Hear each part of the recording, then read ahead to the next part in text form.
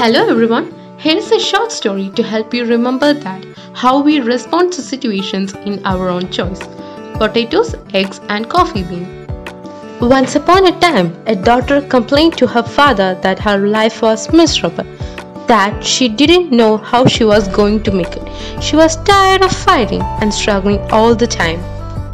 It seemed just as one problem was solved, another one soon followed. Her father, a chef, took her to the kitchen. He filled 3 pots with water and placed each one on a high fire. Once the 3 pots began to boil, he placed potatoes in one pot, eggs in the second pot, and ground coffee beans in the third pot. He then let them sit and boil without saying a word to his daughter. The daughter mourned and impatiently waited, wondering what he was doing. After 20 minutes, he turned off the burners. He took the potatoes out and placed them in a bowl.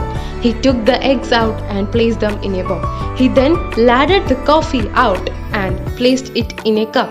Turning to her, he asked, "What do you see?" "Potatoes, eggs and coffee," she hastily replied. "Look closer and touch the potatoes," he said to his daughter. She did and noticed that they were soft. He then asked her to take an egg and break it. After pulling off the shell, she observed the hard-boiled egg. Finally, he asked her to sip the coffee. Its rich aroma brought a smile to her face. "Father, what does this mean?" she asked. He explained that the potatoes, the eggs and the coffee beans had each faced the same adversity, the boiling water. However, each one reacted differently. The potato went in strong, hard and unrelenting, but in boiling water it became soft and weak. The egg was fragile, but after putting it in the boiling water, then the inside of the egg became hard. However, the ground coffee beans were unique. After they were exposed to the boiling water, they changed the water and created something new. "Which one are you?" he asked his daughter. When adversity knocks on your door, how do you respond?